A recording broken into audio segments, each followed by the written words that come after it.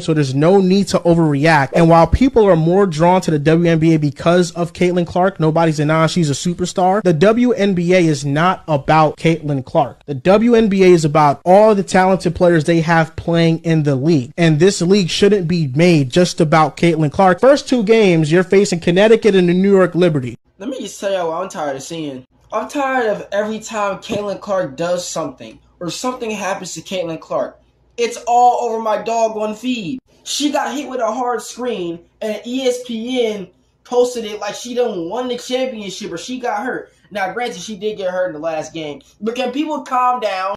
The WNBA season literally just started. We're only 4 games in, ladies and gentlemen. Yes, the Fever are 0-4. They've lost their first 4 games. Oh my God. Yes, Caitlin Clark is averaging 6 turnovers in a new league that she just started being a part of. Oh my God. Can y'all come back to reality?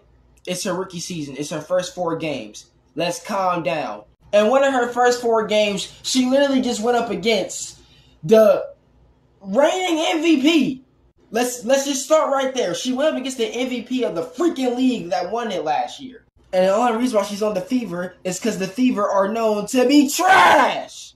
So again, let's just calm down and stop putting Caitlin Clark over my doggone feed for every little thing.